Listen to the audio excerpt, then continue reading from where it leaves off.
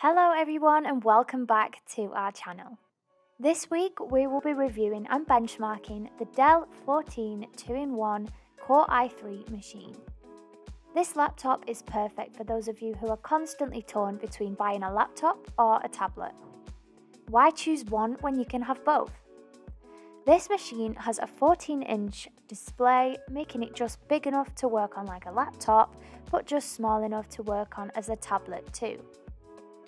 This laptop was bought for £470 in the UK on Dell's official website. Let's take a look at the specs. It has an Intel Core i3 processor, 2 cores and 4 thread, UHD graphics, 4GB DDR4 3200 RAM, 256GB NVMe SSD, 14-inch Full HD wide view angle display, Wi-Fi 6 and Bluetooth 5.1, and a 3-cell 40-watt-hour battery. This 2-in-1 machine comes in a small Titan grey design with a smooth plastic outer casing. It has a full keyboard, however when you push the screen all the way back, it then becomes a touchscreen tablet and the keyboard automatically deactivates.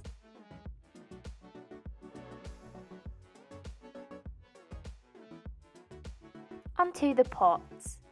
So on the right of this laptop we have an SD card reader, a USB 3.1 Gen 1 Type A, and a headset jack.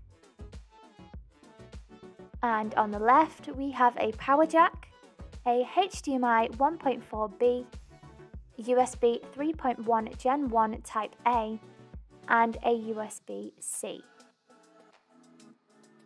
Next are the benchmarks for this laptop, to test how well this machine will work in terms of power and performance. First, we ran a program called Cinebench, which is tested in single-core and multi-core. The Cinebench results show that the multi-core test for this machine gave a score of 2470, which is average.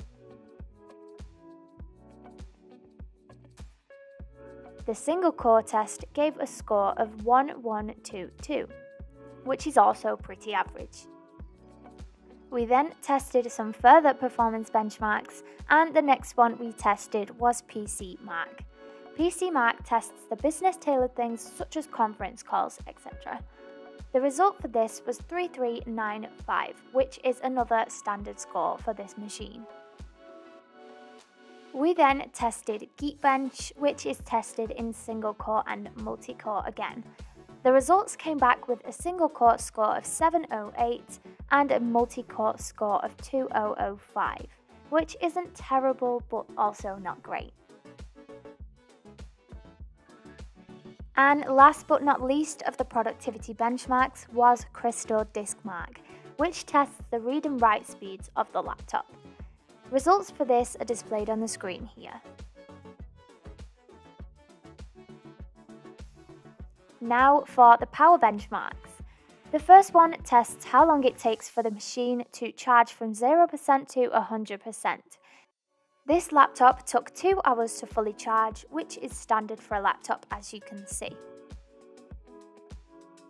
Now the other way around. We tested how long it would take for the battery to drain completely after running at full power. This machine again took 2 hours to completely run out of battery, which ranks in the middle of the graph. The final power test that was done was the YouTube video test.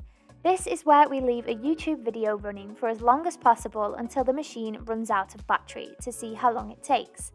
The results for this show that the machine took around 10 hours and 40 minutes to run out of battery, which is an average score, edging towards the top half of the graph. That brings us to the end of this video.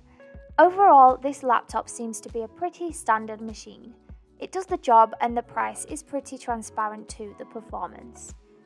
We hope you found this video useful, and if you did, be sure to give it a big thumbs up, subscribe down below, and make sure to hit that notification bell so that you never miss another video. Have a lovely week, and I will see you in the next one. Bye!